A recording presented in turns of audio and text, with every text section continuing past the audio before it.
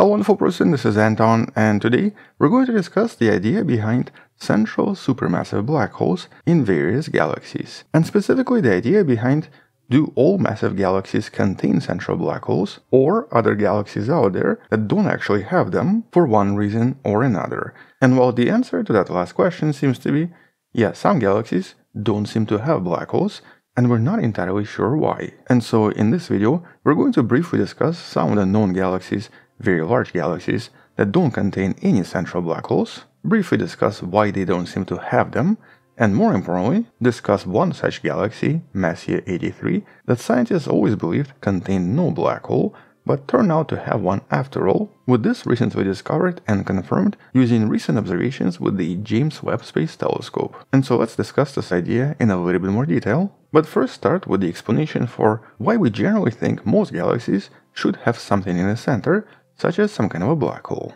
And this is actually a combination of factors. Based on the galactic formation theories, today it's believed that a lot of gas very likely collapsed under its own gravity and possibly formed something massive in the center of most galaxies.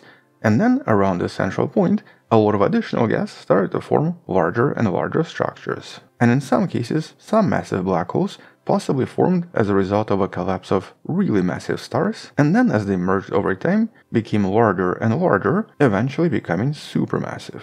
But the main reason why most galaxies seem to have so much mass in the center, and that's not just the black hole, but also a lot of stars and a lot of gas in general, is really just the result of gas buildup. A slow, continuous accumulation of matter in the center of a galaxy, basically the result of gravity. And although here dark matter also plays a role, it mostly works as a kind of a halo, which then concentrates material during galactic formation, forcing quite a lot of it to concentrate in the center. And so, as a result of these galactic formation theories, it's always been expected that we should have central black holes in most galaxies, which so far has been basically true. Most galaxies observed so far, especially large galaxies, seem to contain supermassive black holes. And though not all smaller galaxies do, even small galaxies sometimes contain some kind of an intermediate mass black hole. As a matter of fact, not so long ago, we've discussed a discovery coming from the nearby Large Magellanic Cloud that also seems to contain some kind of a black hole that seems to be shooting out all of these fast-moving stars toward us. But over the years, there have been some examples where galaxies were really massive, but they actually showed no signs of central black hole activity, and in some cases their black hole was actually missing. One of the best examples, and also one of the largest galaxies known to us, is right here, Abell 2261 BCG, Bright Central Galaxy. This is actually a really massive and really large elliptical galaxy, and normally all of these contain really massive black holes, very often at least 0.1% of the mass of the entire galaxy. But this galaxy does not seem to contain anything. It seems to essentially contain a kind of a poofy core without a central black hole, possibly implying that this black hole was essentially lost a long time ago. Very likely the result of gravitational interaction with another black hole, or with something else really massive that eventually made it leave the galaxy, turning it into a traveling supermassive black hole. Or I guess a rogue supermassive black hole. The concept we briefly discussed in one of the videos in the description. And so, in large galaxies where we usually don't see black holes, that's usually one of the main explanations. A black hole basically left, usually through gravitational interactions. But this ejection process is not always the only explanation. And here's the best example where this doesn't seem to apply. This is actually our neighbor, the Triangulum galaxy, also known as M33.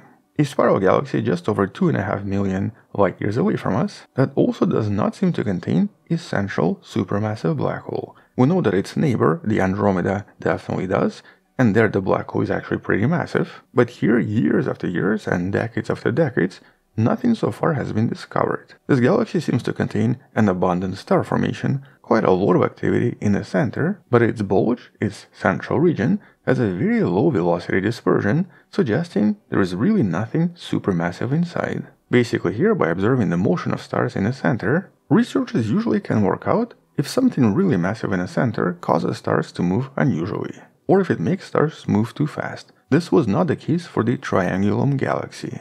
And even though this galaxy is expected to have something very similar to the Milky Way, possibly 0.001% of the mass of the galaxy, it really seems to have nothing. But then there was always M83, The third example, not so far away from us, that scientists always thought also does not contain a central black hole. And that's of course the beautiful spiral galaxy you see right here. And M83 is a very well-known galaxy. It's actually sometimes referred to as the Southern Pinwheel Galaxy because it does resemble the Pinwheel Galaxy so much. As you can see from this image, this is a bar spiral galaxy, extremely similar to what we think Milky Way looks like as well. And so as a result, because it has very similar structures, it's sort of expected to be similar to the Andromeda and to the Milky Way. Yet this galaxy always contained this very bizarre enigma. For decades, nobody could explain why there seemed to be no major emissions from the center, and why there were no signs of potential supermassive black hole. Despite the fact that this galaxy was also quite active, just like Triangulum, and was technically a starburst galaxy. For example, in this image you can see that a lot of these red spots, these are star-forming regions that seem to form way more new stars than in the Milky Way. As a matter of fact, one of the recent mysteries was that a lot of these stars seem to form in regions nobody expected. Many of them seem to form extremely far from the center, as far as 70 light-years from the central galactic region. And here it shouldn't actually have any material to form stars, yet somehow these stars seem to form. And for many years, one of the explanations for both the star activity and possibly the lack of central black hole was basically blamed on this galaxy, a relatively large dwarf galaxy nearby known as NGC 5253. Here's a really beautiful image of this galaxy taken by the Hubble a few years back. And well, here the explanation was that maybe, a long time ago, these two galaxies interacted directly, forcing both to become active in terms of star formation, but also forcing M83 to maybe lose its black hole. Or at least that's the explanation that made the most sense back then.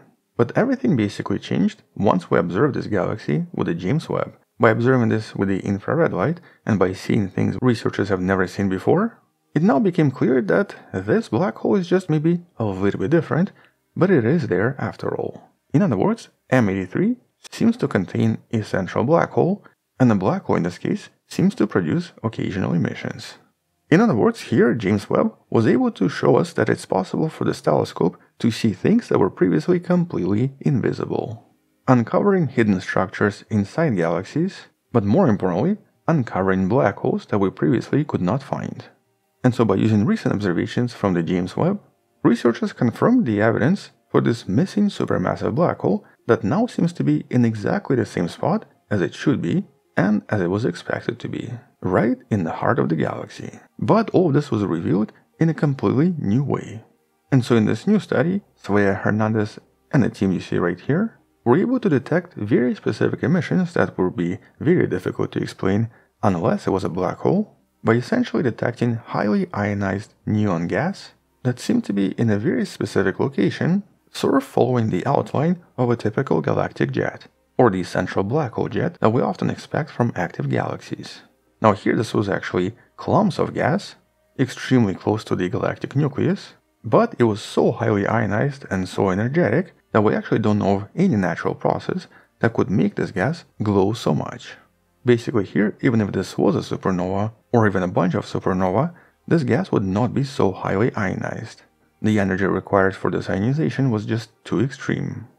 And as a result, scientists now think that this is basically the result of previous black hole activity from the active galactic nucleus that possibly occurred thousands if not millions of years ago, with the location of this ionized gas suggesting that it was affected by the radiation cone from the central supermassive black hole.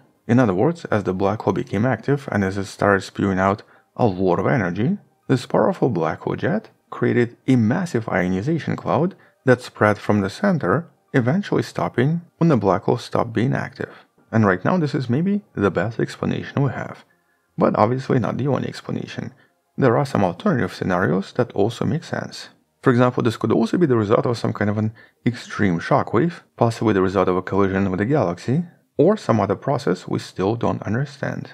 In other words, what this shows us is that something really extreme and super energetic happened in this galaxy, leaving this very powerful ionized gas behind. And although a central black hole is still the best explanation, there is also maybe something else to consider, and something we've discussed not so long ago.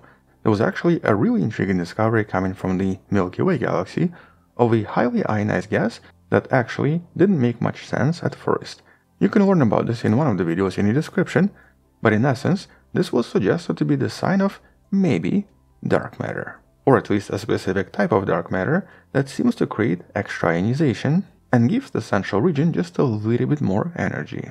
But for this galaxy, this might not be the best explanation, just because the amount of energy and ionization in this galaxy is way higher. It's incomparable to what's detected in the Milky Way. And the central black hole is still the best and possibly the easiest explanation, basically confirming that in some cases, central black holes are just somewhat difficult to find and can only be detected through residual energy or residual activity that happened millions of years ago. Or at least that's the explanation for now. We'll definitely discuss this more in some of the future videos because the mystery of these missing central black holes is definitely intriguing. But I'm specifically curious to find out what similar observations might reveal in the famous Triangulum galaxy, where there seems to be no explanation for why there is no central black hole. And so on that note, we'll definitely come back and discuss this more in some of the future videos. And until then, thank you for watching, subscribe, share this with someone who loves learning about science, come back tomorrow to learn something else, support this channel on Patreon by joining a channel membership or by buying the Wonderful Person t-shirt you can find in the description. Stay wonderful, I'll see you tomorrow, and as always, bye bye.